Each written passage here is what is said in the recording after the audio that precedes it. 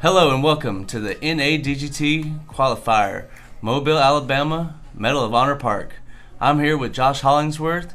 We are Tatorsworth Commentary. Hey guys. Bringing it to you live. Check out this quick clip from the NADGT.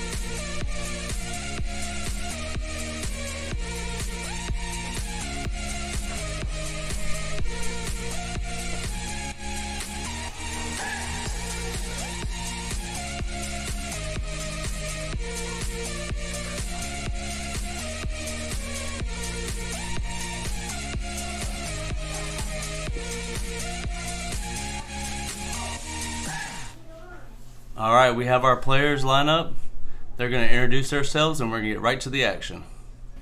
Hi, I'm Ben Davis. I'm from Gulfport, Mississippi, and my PDJ number is 102148. My name is Josh Castillo, PDJ number 127942 from Mobile, Alabama. Chase Bowen, Mobile, Alabama, PDJ number 128580. Landon McDonald, 138275 from Satsuma, Alabama. Jordan Harvell, 103267 from Saraland, Alabama.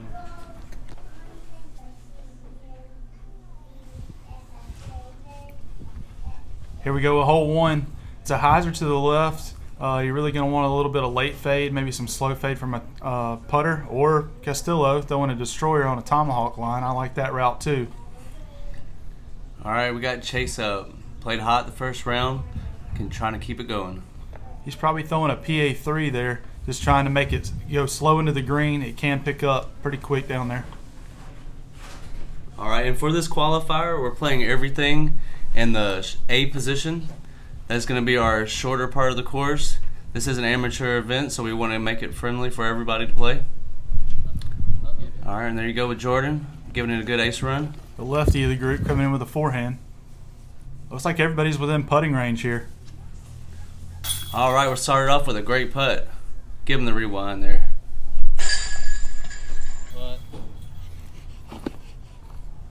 Yeah, hole one's a must get. You gotta get these first couple of holes to make sure you got a good round, because there's some tough ones on the back.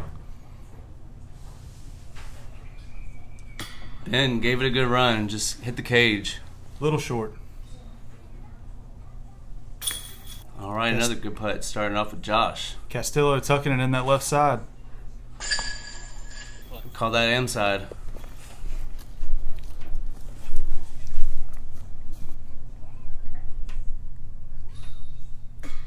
Chase, here's a little bit of noise in the background. It distracts him a little bit, but he could have had that putt all day. Just wish he could get that one right back. And Landon McDonald, the closest of the bunch, he taps in for two. And we're going to move on to hole two. Alright, and there's your scores after hole one. Alright, this hole two is going to play for the righty. You want to fade it over to the right a little bit and have it come back left. Or you can throw something nice and easy up there to the, like a backhand lefty or a forehand, just to get around the corner, because some of these trees can really knock you off into a place that you don't want to be. Yeah, a lot of people are throwing a kind of a more overstable mid here and just putting on some ante, making it flex over, and then come back at the end. It's really a straighter shot than it looks from here, and it plays a little downhill as well. A very fun technical hole from the blues. It's a monster.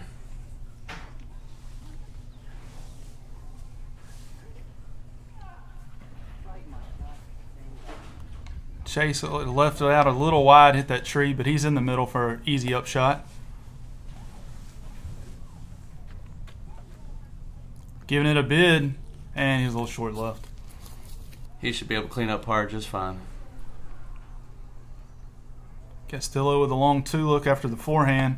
Leaves it out a little right, but gave it a nice bid. Yeah, that right side over there is, if you get past the trees, it's wide open, but it gives you a longer putt at the basket. Jordan, stay hot. A little short.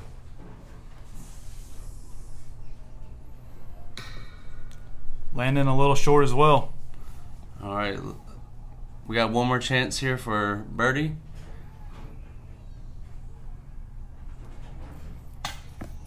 Ben gave that one the height at least. He gave it a chance. All right, looks like everybody else is going to clean up here for par, and we're going to move on to hole 3.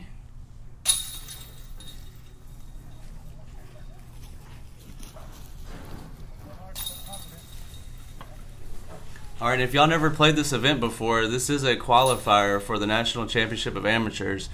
This last year, the winner won over $5,000 in cash and prizes throughout the whole event. So if something you've never done before, give it a look, try it out. It'll be worth it in the end. It's a quality event. The National Championship's played in Austin, Texas right now. Castillo through the V tree. Give him the zoom in for it too. All right, this is hole 3. From the video, it looks like you want to try to flex it a little bit, but this is another hole that's very tricky and deceiving, and all you want to do is pretty much throw it straight, just left of that V tree, and let it go straight to the basket. This course has been around for a long time, and I feel like when it was first put in, if you could throw an AVR or a rock dead straight, you could eat this thing alive. Absolutely. Give him a DX AVR and run the course with. All right, there's a good shot. Jordan will be putting. All right, next up, Ben. See what he's got. Looks like he's got that on a great line. Oh, maybe an ace run. Ooh, so close. He wanted all of that one. But he'll be looking from behind the basket for a 2. Next up, we got Chase. That one came out a little bit early. Chase is still trying to heat up here at the beginning part of the round, but I foresee that happening. I'm not sure if he's having a little being camera shy or he's just not getting it together, but I'm sure he'll pick it up and he'll get his pace going. And that shot worked out. It worked through the trees for an easy 3 here, hopefully. Yeah, you can go ahead and catch that one in. Chase has got his putter working today. Like Ben was a little long, and a 2. There you go. Got himself a birdie on the board. Next up, Jordan. What does he got?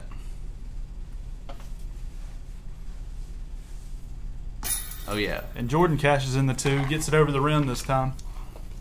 There's 2 birdies for Jordan. Seems like he's on to a good pace. Castillo with a 2 as well. Through the V tree, tomahawk, skipping up to the basket. I mean, you couldn't ask for a closer, better shot than that. I didn't see any of the other guys hit that, Mando. All right, there we go. Another good putt. We're moving on to hole 4. This hole's about 250 feet, dead straight. The basket finishes off a little right, but really you just need to find something to go dead straight down the middle and finish a little bit right of that oak tree. Castillo looks like he got most of the way down. Landon with a little zoom in, giving the basket a scare, and he'll be putting for 2, easy.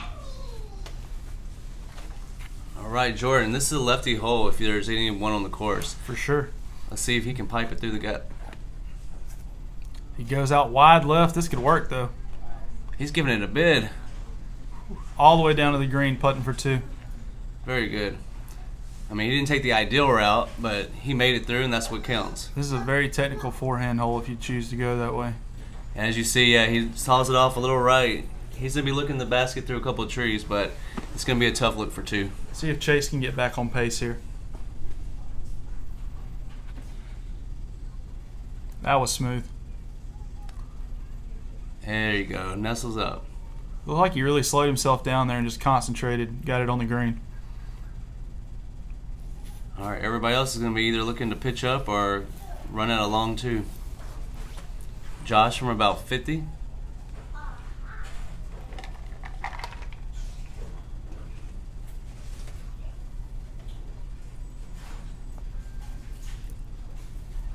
Gave it a good effort, but he'll be up there for an easy par. Look like Landon's able to find a straddle to not be obstructed. Maybe a little bit, though. He leaves a little short right. Oh, Jordan, I definitely wanted that one. He tried to get a little higher and hit the cage. Josh here for par. Cleans it up. Cash it in. All right, we got our last birdie chance here. Let's see what Chase has got for us. And there you go. When he's got his putter going and he's on fire, all he's got to do is work on getting off that tee box now, and he should be on the pace for a good round. And we got a few par tap-ins here before we move on to hole 5. Now, Josh, you were also playing this event, correct? That's right. I was on the chase card here. I think I was 5 strokes off the leader coming into this round, so trying to build my pace as well. Yeah, we almost had you on the lead card footage, but You were there in spirit. You're here now in the booth. So That's right. thank you for joining me today. Yeah. Looked like Chase was a little late on his release. He's going to have a lot of work to do here. This hole's about 370 feet or so. It's a tough par 3. Castillo is going with a flex forehand through the gap, and he gets a long way down. That's going to make it an easy up and down for him. I can tell you Josh really likes that line. That's one of his favorite lines, the forehand flex. So yeah, I feel like that gap just gets so much bigger when you have a flex working it with the gap instead of against it. Yeah, that's true, because I mean, I've thrown the hyzer, but I've always had to take the inside route if I want to get anywhere close to the basket. And it's so technical because you have to have it on a flat line going straight. As you see here, he saws it off just a little bit, but if you get far enough up there, you'll have a pretty open shot. Ben ripping one out. Looks to be on a good line. He's got a few trees to beat. And he gets through. There Yeah, you go. That's great how it's skill. done right there. All right, Chase up. It looks like he's trying to get a little crafty with a forehand roller from behind the red tee here. It's on a good line. Absolutely. Look at that go. You couldn't ask for a better shot than that from where he was. He hit early off the tee box. To get all that close to the basket from there, Oh yeah. impressive. To give yourself a chance, that's great. Like that was the same idea, but not the execution. Landon trying to throw a putter and make it float up. Doesn't look like he committed to it all the way. Oh, and gets just stopped. Jordan trying to get through that gap. As you can see, I thought he made it far enough, but if you don't make it up there, you're behind a wall, basically. So the straighter you go off the tee box, the better for this hole. And a 4 isn't a round killer on this hole as well. A lot, I would imagine the hole average is about 3.6 or so. Yeah, something like real close to that. I mean, getting a 4 in this hole is nothing to be mad about. I mean, true, you probably want the 3, but a 4, it happens more often than you would believe. So here you go, Chase, for a chance to save par from way back there. Oh, great bid, great bid. He'll walk away with a 4, not too happy, but at least he gets to survive to the next hole. Well, it clean out of Landon's hand. I guess he just released it a little early. It's pretty hot out here today, so sweat could be playing a factor. Yeah, temperature in Alabama right now is not fun or pretty. So make sure you hydrate when you play tournaments down here, drink plenty of water, and, you know, keep cool. Ben doesn't need any change. He's been practicing Macbeth drill there. Making it happen, that's all that matters. All right, got a chance here for bogey. Alrighty. We're moving on to hole 6. After these fellas tap out.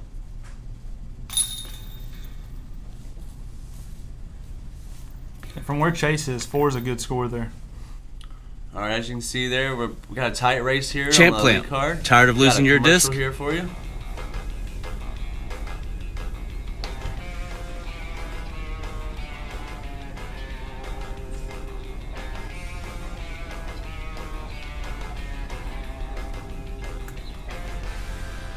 Champ Clamp. Don't leave home without it. All right, thank you, Champ Clamps, one of our sponsors for this tournament, video and sign sponsor. So thank y'all. Make sure y'all look them up. Try their Champ Clamp out. It will save your disc from the water.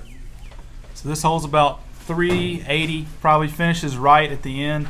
Really, if you have a straight shot, you're in good shape for the 3. It's going to take a big forehand or left-handed backhand to get there. This is looking great if it beats the corner.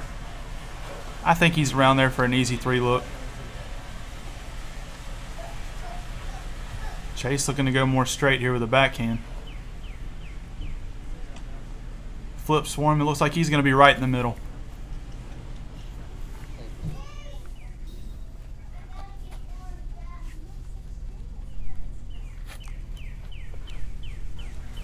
Jordan saws it off a little early. That's going to be trouble where he is. Yeah, the straighter you get down this fairway, the better. Even if you're not trying to go for it, if you just want to throw a putter mid-range, get to the middle, sometimes that's the better play. And Landon's not in a great spot there, but left is definitely better than right. You don't have to work as hard from that angle. Absolutely. If you get to the right, you are stuck. I mean, over the years, some trees have fallen down, but not enough to make it worthy. You got Josh over here from the left side like we talked about. He's got a good angle, but hits a tree just early. He's going to have that to save a 4. Jordan trying to make something work. Yeah, when you're in that situation, I understand he's trying to push for the lead card, but sometimes it's just best to try to find a more conservative route towards the fairway. Right, just play safe, and on holes like this, just get your 3. This is a bonus 3 hole. And an extreme bonus too, so going for it is, I mean, especially, I mean, on a hot day like this where your nerves are already going, sometimes it's best, yeah, just take your medicine and get the 3 on it and walk away. Josh laying up. I believe he'll be tapping in for 5 there. I believe this is Chase's birdie putt. Looks like he's got a long look. Giving it a chance. Oh. It's a great run.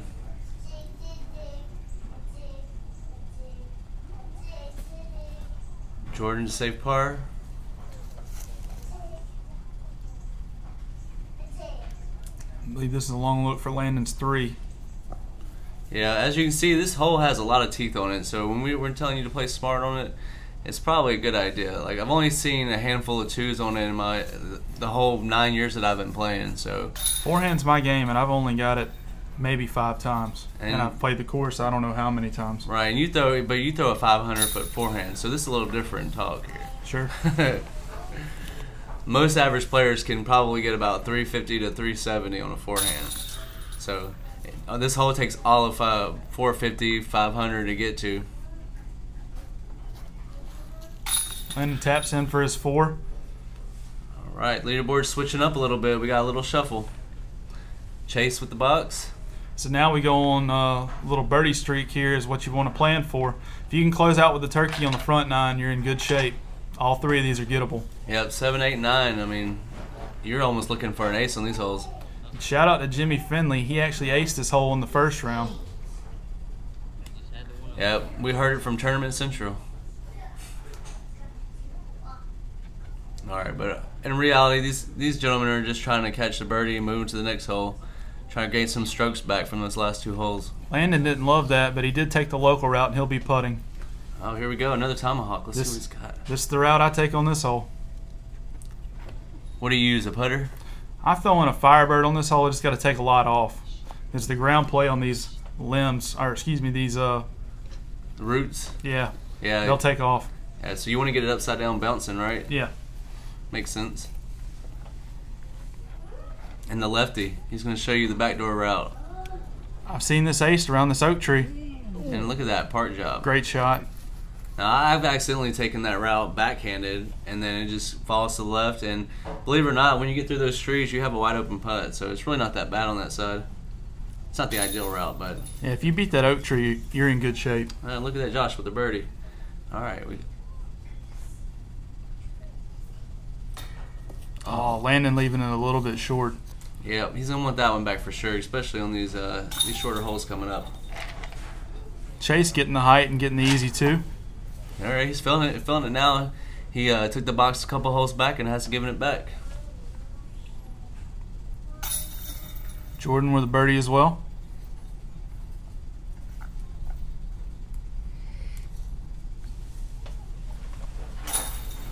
I like that Landon's taking his time on that putt, assuring that he's going to get in the basket for an easy 3. And Ben with the park job, and we're going to move on to hole 8. Hole 8 for these righties is a simple putter backhand. If you're really trying to go for it, maybe a mid, but just a soft, slow hyzer will work for you. If you're a lefty, it's a little more difficult. You're going to throw a slow turnover shot or a forehand.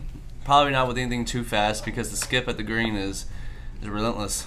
Looked like Ben had a little bit of grip issues there. Castillo with another tomahawk. I tomahawked this hole as well. Just for us overhanders, the slight bend to the left makes sense. And when you're throwing it that slow, it's not going to skip as much. Yeah, and I'm sure the ground action, like I said, when it hits it upside down, gives it the reaction toward the basket instead of away from it. Jordan's going to be a little left of the pin, but I feel like he got far enough down to putt. Absolutely, yeah. You make it past that last tree there, you're pretty much putting at the basket.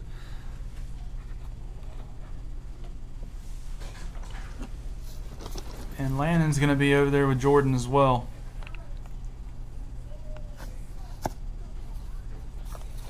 Might have been through something really overstable there. Just trying to make sure he got around that tree. Josh, good look at it. He'll be tapping in for par. Give him the par. Yeah. Outstanding save from way back.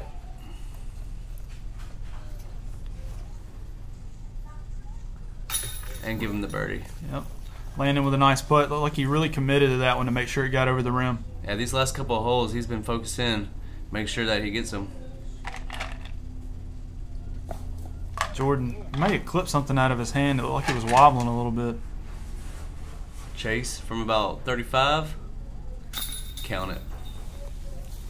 Chase is really feeling it now. Coming up to the end of this front nine, he's already gotten 2 birdies. Yeah, it seemed like after the second hole he really warmed up and has been coming on strong.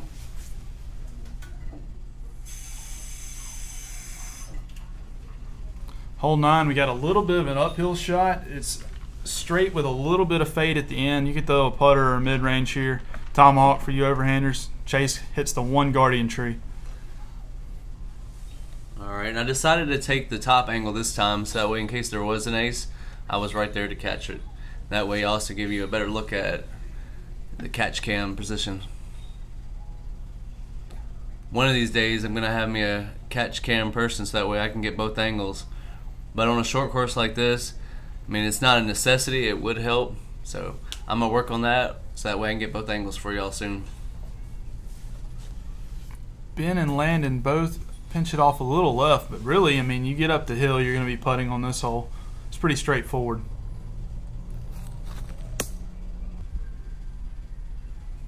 Oh, I guess we missed that drive. It must have cut out in the middle of it. But he got up there for a look for a birdie, so we'll see if they can all capitalize. Chase from behind the tree. Oh, and that would have been for a turkey. Just a little short. Yep. He'll want that tree to move next time. Because if that tree wasn't there, he was on the ace line.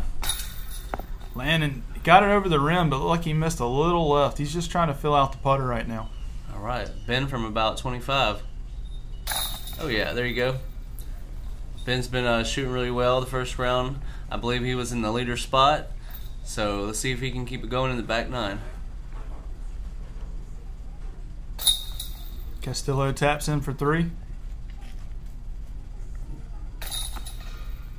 All right, and everybody, we're moving on to the back nine. Thank y'all for watching this front nine action. Me and Josh Hollingsworth, Tatorsworth. We got a video here from the putting competition for the National Amateurs. NADGT presents the first National Putting Championships. Huge cash payouts, huge prizes, media coverage. Appreciate y'all guys tuning in to the front nine. We'll be October. back in just a second with the back 9 holes. Or at the course. See how this finishes out. Registration now open on Disc Golf Scene. For more info, visit nadgt.com.